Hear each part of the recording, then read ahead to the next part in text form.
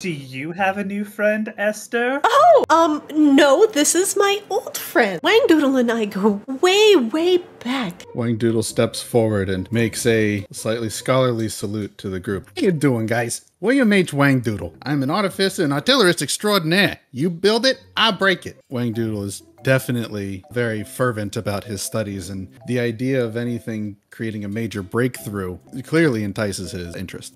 Are you telling me you're using a friend's power to run your ship? As a matter of fact, that's exactly what I'm saying. How did Lou sign off on this? Lou is borderline a madman. Lou signs off on pretty much anything that gets the problem out of his hair. Yeah, that's why I'm here. William H. Wangdoodle, how you doing? Yeah, sure. I mean, we're going to extract the properties from the stick using the gem and the shard that you got and just kind of put it back into your glaive. Yeah, right. No, take thing from staff, put on glaive. Got it. Stick go bye-bye, glaive go good. All right, now you're just being patronizing.